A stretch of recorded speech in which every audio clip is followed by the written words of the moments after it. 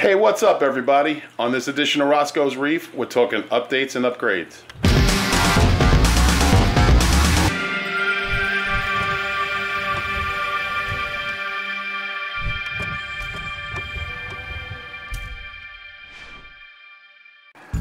So let's start with updates first.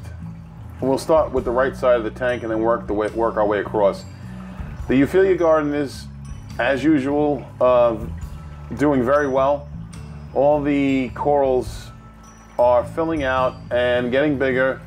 The frog spawn, the only thing I have is this one head seems to be affected by something, whether it's flow or something else, but I really don't have any worries about this.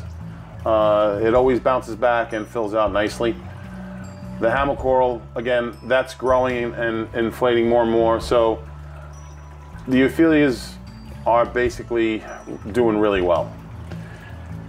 Out of the two anemones, the darker of the two, yesterday retracted all the way into the rock. I thought for sure that I had lost him, but now he's out again, and I'm just feeding them as normal and seeing how things play out with them. As far as the Duncans are concerned, the tentacles are coming out more and more, and I am confident that it will bounce back.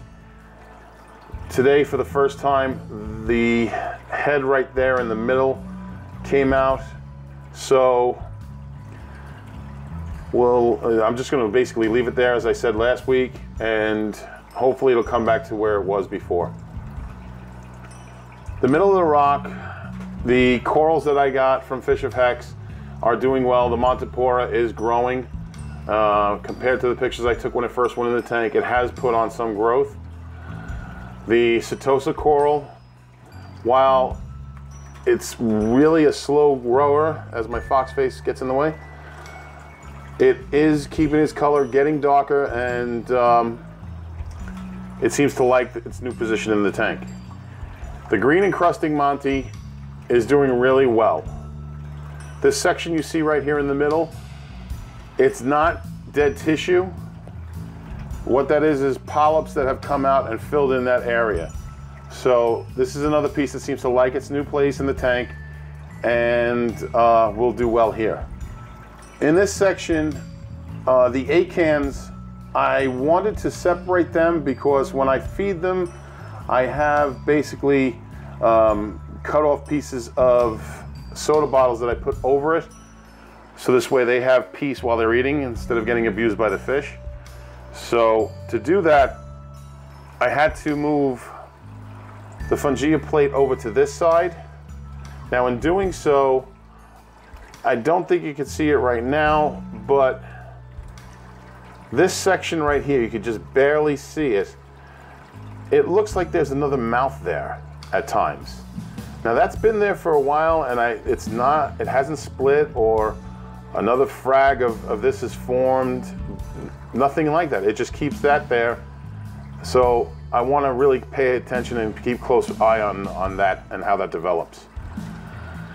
As far as the Paleozoa garden is concerned, it fills out more and more.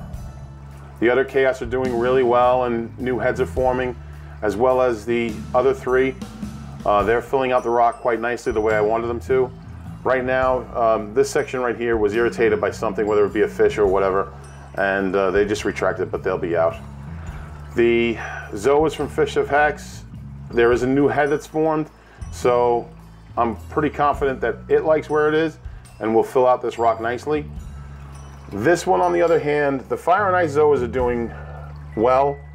No new heads have formed, but the other zoas that were on the rock with it, the eagle eyes, have melted and disappeared.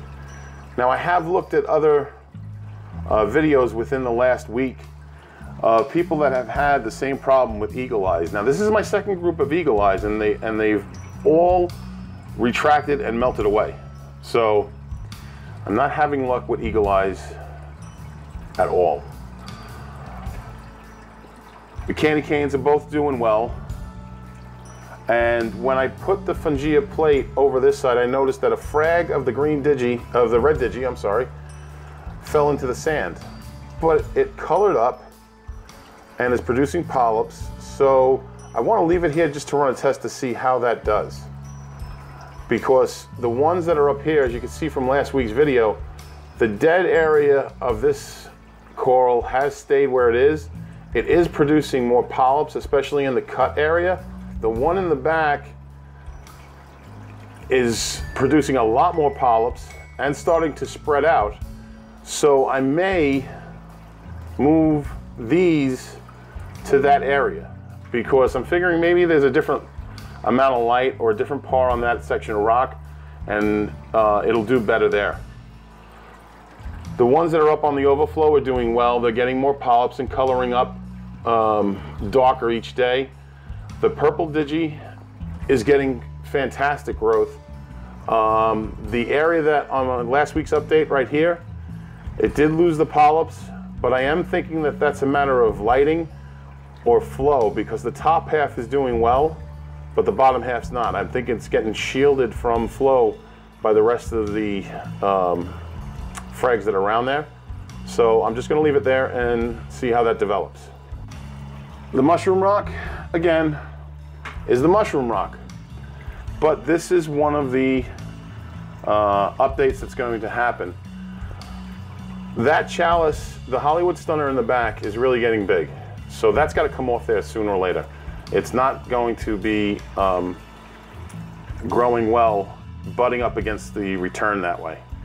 So my intentions are to frag that off and put it on the rock work in the middle of the tank. But I have been talking to some people, and it seems like this may be the last video that this mushroom rock is featured in. Most of it, if not all of it, will be coming out of the tank. So I'll have more on that on next week's update. Not to say that I will be without mushrooms, because I have one new one right there, and also there's the ones on the other side of the Ophelia rock. As far as fish are concerned, they're all doing well. No problems with them. The mollies are getting bigger and they're coloring up darker now, as you can see as they race across the screen. So as far as the freshwater mollies in the tank, they're doing real well. Another update is right here. I purchased some nerite sails from Reef Cleaners, and within a day, one of them laid eggs.